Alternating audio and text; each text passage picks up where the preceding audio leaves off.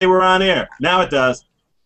Okay, hi, this is Brian Hawkins with hotblogtips.com, and we're live on air right now with Mitch Mitchell from I'm Just Sharing, Cheryl Locke from Fuzzy Wuzzy and Pills, and we're short one blogging partner, newsletter partner, Ben Barden of quickblogtips.com. He's a little under the weather today. We hope he gets better and see him next week. Today's topic is, I have no idea what it is. Let me read it. Um, Content curation and social automation, the debate. So I'm assuming we're going to debate this because we never have the same opinion on these types of things. So let's start out with Mitch. When is it okay to schedule your social media activity? Well, what I do, pretty much the only thing that I have scheduled are my blog posts.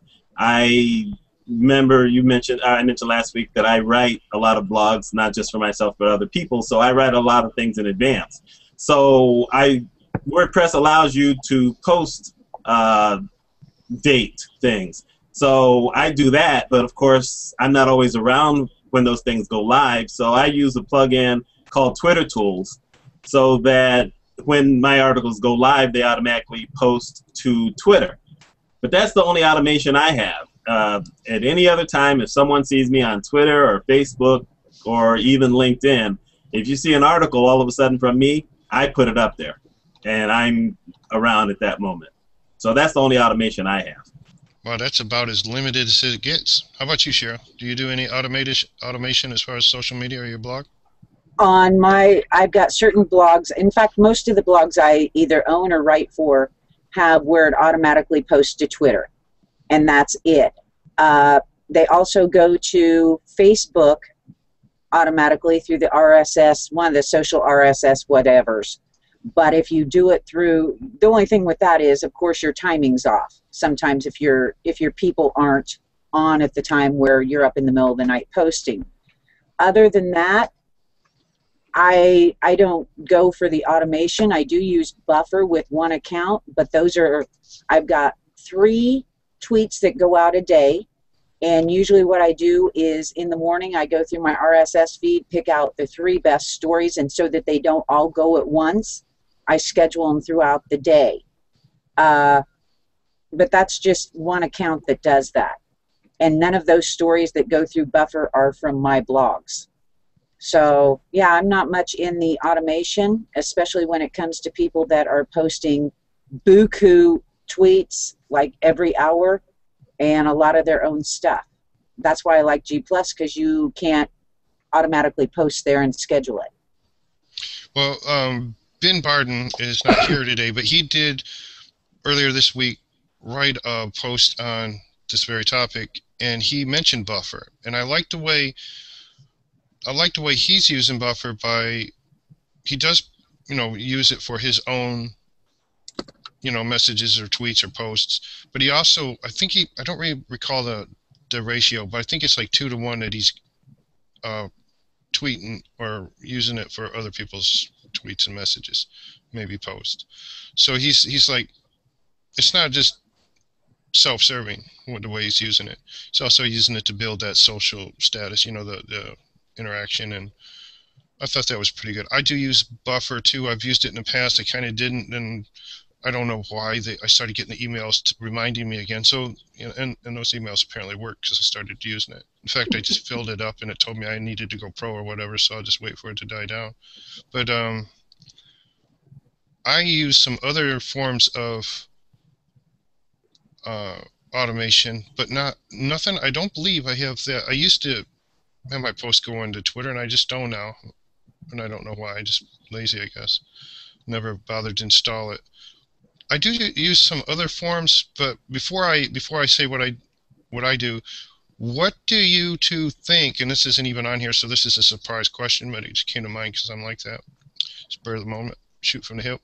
What do you guys think about people that use social media automation? And I'm not referring to scraper sites or somebody that's just using all automation and they're not even really a blogger, but people that use things like Triber and well, I'll get into Curation in a minute, but sites like that, pro like or con? Triber. Yeah. As far, I don't personally use Triber. I've watched their little video. I know you use it. And as far as I'm concerned, you can use it if you want. The only problem I have is when someone sends out 400 tweets or, 30, 40 tweets through this Triber, because from what I understand, you can set them up to be delayed by however long, whatever. You go in, you find people that write common things, and you check mark them and set them up to be tweeted out.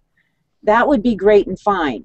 The problem I have with it is you're not reading those articles. And Brian, I guarantee you, you are not reading each of those articles that you check mark to be tweeted out. So therefore, you're not hand picking them. And when I click on one of them and I go, and it's not even in freaking English. That wasn't Triber. Yes, it was. Or it is to some garbage, scrapped looking spun article. I'm not a happy camper.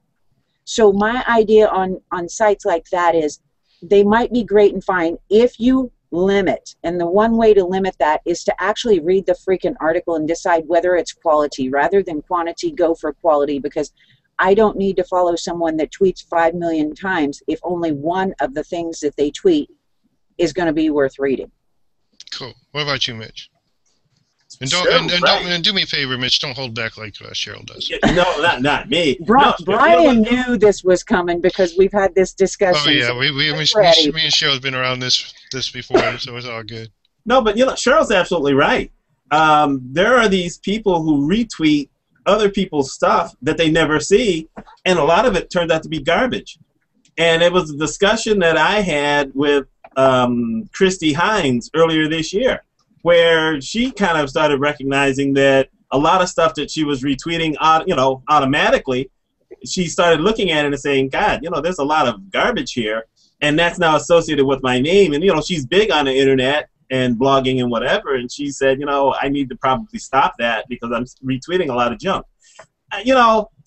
I think that you bring more attention to the other sites than yourself if you're putting something out and it says either Triber or it says Visibly or any of those other things. And, personally, I don't want to give credit to someone else when I'm trying to, work on promoting myself. And then there's plugins, like there's one that's called Tweet Old Post. And, I know a lot of people who use that because they're trying to refresh some of their old content. And, I've got years worth of content, and that might be kind of cool on one level. But on another level, some of the stuff that you see some of the people retweeting, someone was retweeting something for a seminar that they were going to be doing, but they did the seminar in 2010. Well, that was a waste. So to me, it means that either they don't know how to use the plugin to select certain articles, or they're just wasting time. And I guess that's kind of the problem with that kind of automation, is because those people aren't really following what's going out. And, the reason that I don't worry about the initial blog post that goes out, but those other blog posts later on is because I'm around for that. And if someone does happen to read it and wants to comment or talk to me about something, I'm there. And I think that works out well for me. So, I think over-automating really makes it look like you don't care. I mean, it's kind of like the thing that we've always talked about with Twitter, where you sign up to follow someone. Next thing you know, you're getting a DM saying, hi, thank you for following me. Here, go read my blog. Go subscribe to my book. Go buy my product. Follow me on Facebook, yeah. Yeah, I hate that stuff.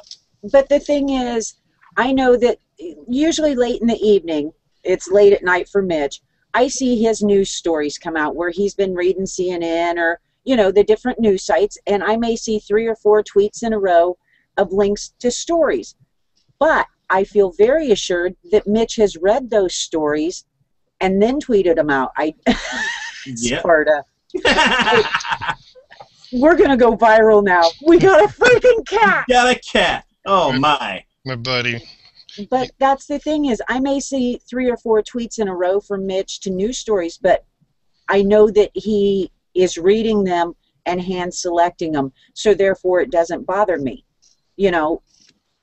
It's when you start seeing so many that come from these sites like Triber, and I'm like, you didn't hand select that. You don't know what you're sending, so you don't have any respect for me as a follower if you're willing to send out crap. All you're saying is, here, I'm yelling at you, and you'll take anything I send you because you're just so low on the totem pole. That's how I can treat you. Brian. Yeah, Brian. I'm sorry, I got a cat here. Sadie's seen the cat. Now Sadie's wanting to jump up here, and I ain't got room for all these animals, so I got distracted for a second. As far as say bye. As far as the archive tweets, I don't even know what that's called. That drives me nuts. Okay, I click on one, I read it, I'm like, oh, this looks interesting. Click on it, start reading it, wasting my time, thinking I'm going to read it, comment on it. The thing's like 18 months old. I don't like that. Something's in my glasses. Sorry, those two are fighting. The cat here. The cat, yeah, and the cat and the dog are messing with each other down there. I should have. I need my own personal office for this. But anyway, you'd have to move your sign. Yeah. Oh, where is my sign? Oh, there it is. And I want to follow up on something that you mentioned. I know you didn't mean it this way, but it sounded. You said, "Why would I worry about promoting other people when I'm trying to promote myself?" And I'm not gonna hit you hard with that because I know you well enough to know you very helpful to everybody. But that's kind of the point. And I'm also going to bring Christy into this. I love Christy Hines, but part of why she's where she's at is I have to wonder how much of where she's at was from the things that she did that she may not be doing now. So a lot of us are sitting back, spinning our wheels, trying to take the high road.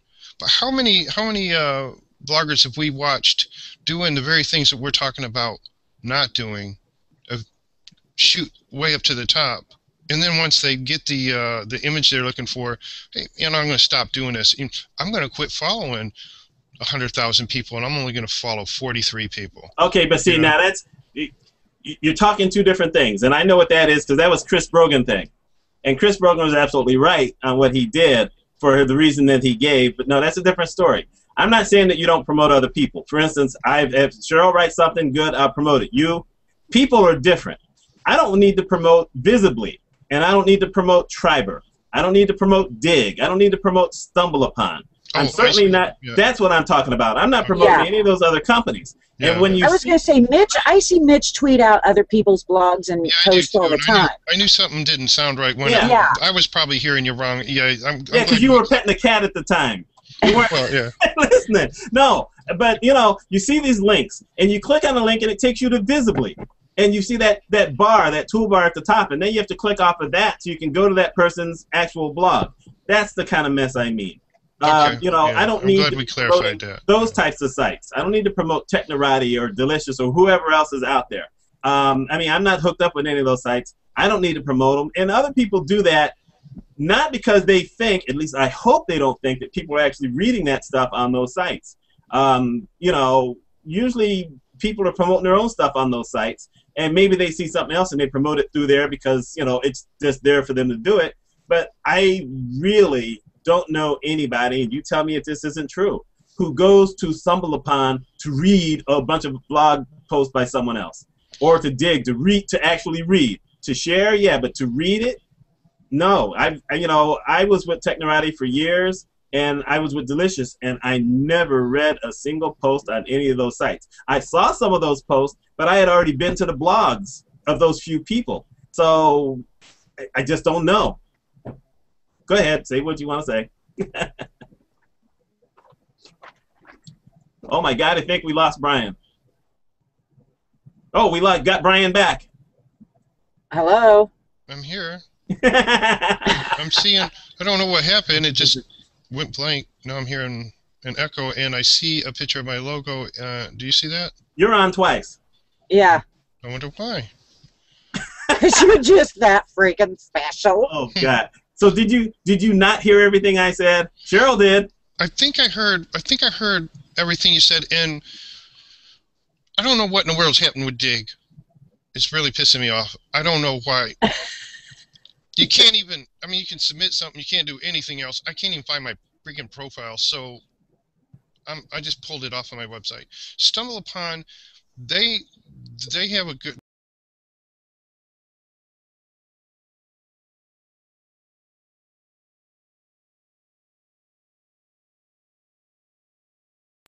to interact with some of the other blog posts. And with the you know, the stumble feature, which is a great concept, you know, the little bar, and you just keep that. I mean, you get at random sites, you're not searching, you're not. It's a great concept. The problem is it's not current content. I don't want to. The same reason I don't want to click somebody's archived tweet from 18 months ago. I don't want to stumble their junk from 18 months ago either. So if Stumble Upon could get their act together, and this isn't a, you know, hate social networking thing, or so I don't mean to do that, but that's just in my nature to criticize. If they would get their act together and make maybe even an option, stumble only current things within the last week or something, I think a lot more people would use that feature to find other blogs to read and interact with. So no, but okay, Cheryl, I mean, let me just ask you, do you ever go to any of those types of sites? Well, that's the first question. And second, if you do you go to those sites with the intention of reading any of that stuff? No, the only thing I do is I've been taking a class and we use Delish so that you can, when you find good stories, you can just quickly bookmark them and tag them so you can go back and find them later for using in other ways. But it's just basically to bookmark and tag them, which is what the site was made for. But I read the article on the site, and then I'm just tagging it for later. And lots of times I don't even do that. I just put it on a notepad. But if we're working as a team, then everybody needs to be able to get online. That's it. Stumble Upon, I have to be bored out of my freaking mind and sit there and I go to the pictures. I don't read articles. I go to pictures because there's some cool pictures on there. But that's it. Other than, you know, just like the old directories. Nobody goes there to read them. Exactly. You don't go there to search for blogs. You don't do any of that. And I don't see Stumble traffic. I've had sites that have done well on Stumble as far as getting traffic, but they just bounce. Ba-boom, ba-boom, ba-boom. So they don't do me any good. Yeah, and I don't want to totally hate on those things. I mean, I really don't. I don't use them. I you know, like I said early on, when I didn't know what stuff was, yeah, you went and looked because someone said, oh, you should look at Technorati, you should look at whatever. Well, I looked at them all, and I just couldn't find a reason why I was there. And, you know, I know there's going to be those people, you actually said it earlier, Brian, who are going to say, well, you sign up with those sites because they're the ones that are going to help you get promoted, and they're going to help your blog grow faster and whatever. I don't know. I think that there may be a couple of people here and there who that might work for, but I just think of the numbers. And I'm thinking that if something like Dig had something, I heard they had at one point like 15 or 20 million people. Well, you know, if there were 5 to 10 of those people you heard of, I'm thinking that was a good ratio. We certainly didn't know about those other 30 million. So that's what I'm saying. I don't know that that kind of thing helped anybody just because they used it. And I'd rather work on trying to promote my links, you know, for people to go directly to my blog than go through another service to do it. That's just me. All right. Well, you know, I mean, as far as the, when I was talking about Christy, I don't mean to pick on her because, wow, I mean, she's like an idol as far icon as far as. I love Christy. Yeah, I'll just say it now. I love her. There you go. I do too. But you know, and I don't mean to pick on her. I'm just saying she's done very well, and at this point, she can afford to change what she's doing, and she's made a lot of changes, and it's great. I mean, with all the different areas she's going, you know, her interests and stuff. But most of us can't afford to do that in the beginning.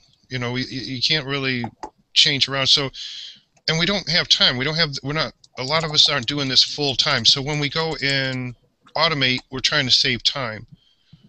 No, but the automate that she was talking about, that we're talking about, is just automatically retweeting stuff that she wasn't reading. That's what we're saying.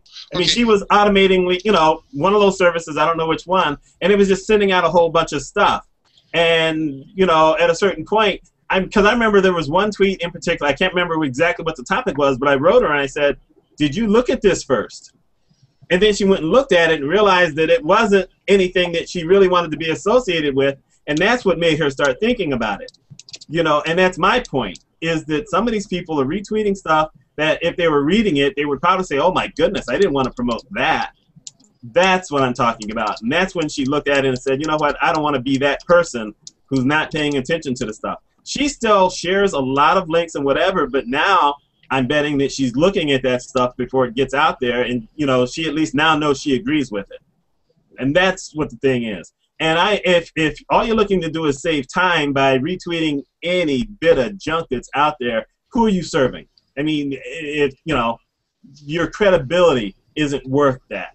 That's my thing. If you're going to do that, you might as well just take every single guest post that someone sends you and put it on your blog. Don't even read it, and go with that. Okay, I think we can all agree with that. And social media isn't so much about if you're talking, because if you're talking and there's a few people listening, that's okay. You may just be talking and nobody's listening. But when you really get into the social media where it's going to build you is when other people are talking about you. And the only way to do that is to be sending out quality. If you're sending out crap, they might be talking about you, but they're talking about you saying, Jesus, did you see, what they sent out? So I think that's where, even when it gets into the automation, if you're not hand-picking and you're sending out crap, they're not going to talk about you. And that is the whole goal of retweeting and hooking up, even like my buffer. I read each article and I decide whether or not it's good enough for that account to send out. If it's not good enough, I would rather have only 2 tweets and then some manual retweets and manual, writing, rather than send out that last link and it be garbage. So until people are talking about you and what quality you are providing, then it's not working. Wow, this is 2 weeks in a row. Cheryl and I are agreeing on stuff. I'm going to send her some cookies if I can find them. I was gonna, this is scary, and we're both picking on Brian. So this is.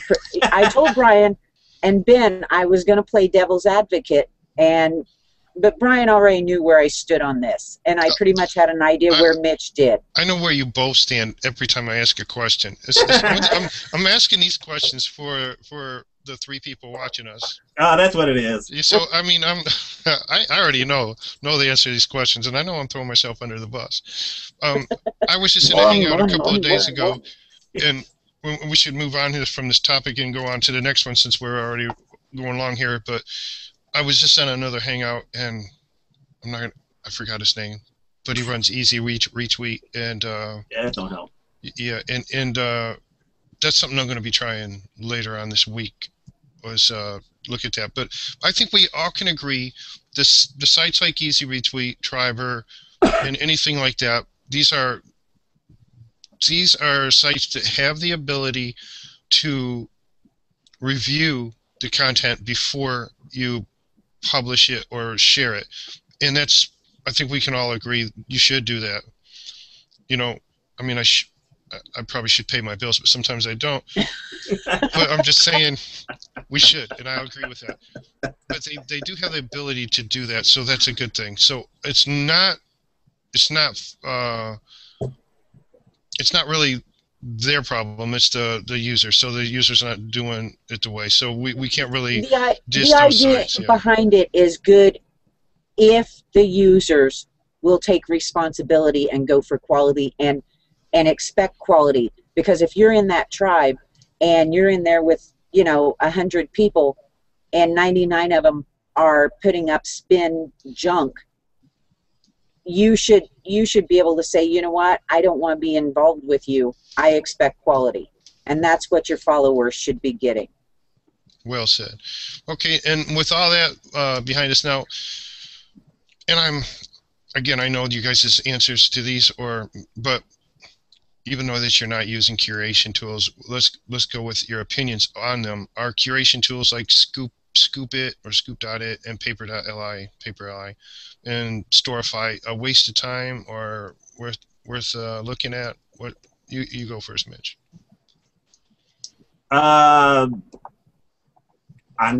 This is gonna be an odd answer. I'm not sure if you know totally where I'm gonna stand. I'm gonna say it depends. I don't use Paper.li. I don't use any of those. I mean, I just tell you the truth. I mean, I don't feel I need it. I'm certainly putting out enough content. I don't need anything like that. I was of the opinion, however, that Paper.li was actually for people who didn't have time to look at all the tweets during the day, so they were putting together certain topics that they wanted to see what showed up. I found it an interesting side benefit that I'll be sitting there and all of a sudden here comes a message saying that so-and-so's Paper.li is out and my name is on it.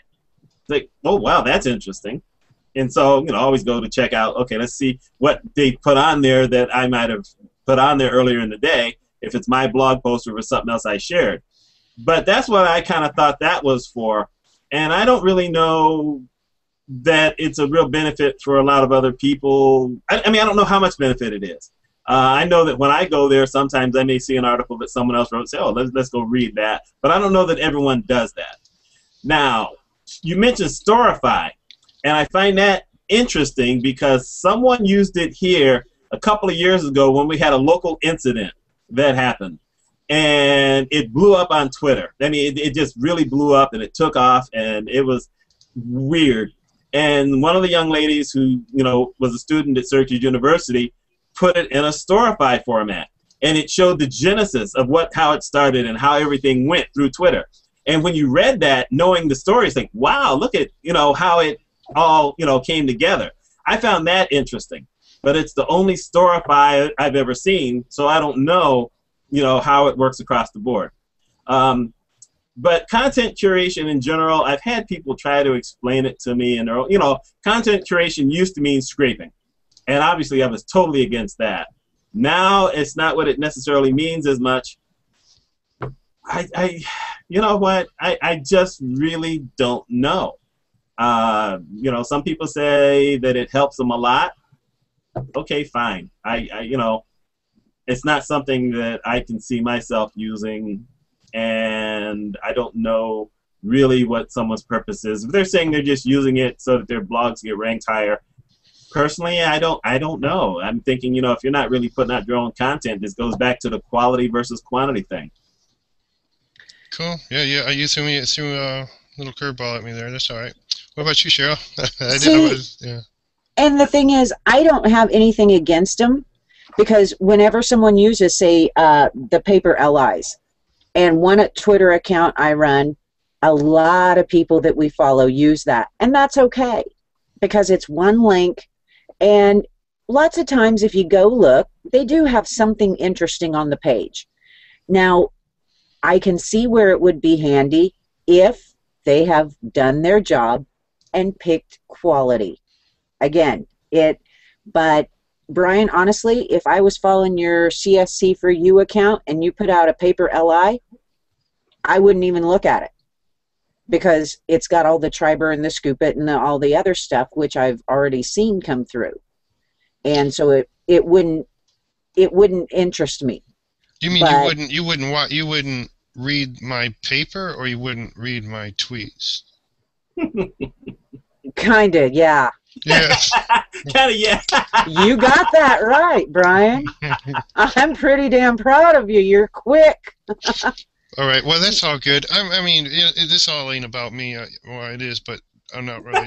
No, but so, I mean, they do have a purpose if they're used right. But it's up to the user to decide whether or not they want to just put something out in hopes that somebody clicks on it. I don't know how much traffic anybody gets from any of those. Well, I did an interview, and I just was looking it up while we were discussing this a year ago, almost a year ago. What is this, the 12th? So in just a few days it'll be a year. I didn't even know the blog had been around for a year. That's cool. I missed my anniversary. Oh my God, it was supposed to be a big contest. Oh well. Anyway, I interviewed Karen Woodham of Blazing Minds. Yeah, Blazing Minds, and she's big on Paper.li, and she's got a big following. And I read her paper, and it's interesting. I mean, to me, it's just like going to a website, a news website almost, for bloggers. I like blogging, so I go to that, and that is one place that I will go and find content that I enjoy. Now, her interests aren't just blogging. There are other areas too, movies, music, but I like that too. Scoop.it is another one that I use, and I like Scoop.it to go to, different, Elaine from bestbloggingtips.com has an incredible paper, and on Scoop.it, and I like to click those links. Often I can find content that I would normally not find because I'm not running them, within a certain circle. So I find new bloggers. In fact, I just found one this morning that I have never heard of, and she was around way before Hot Blog Tips was, and she seems to be doing real well. So I agree, though, as long as we're doing it right, it's all good. So content curation, though, I'm with Mitch.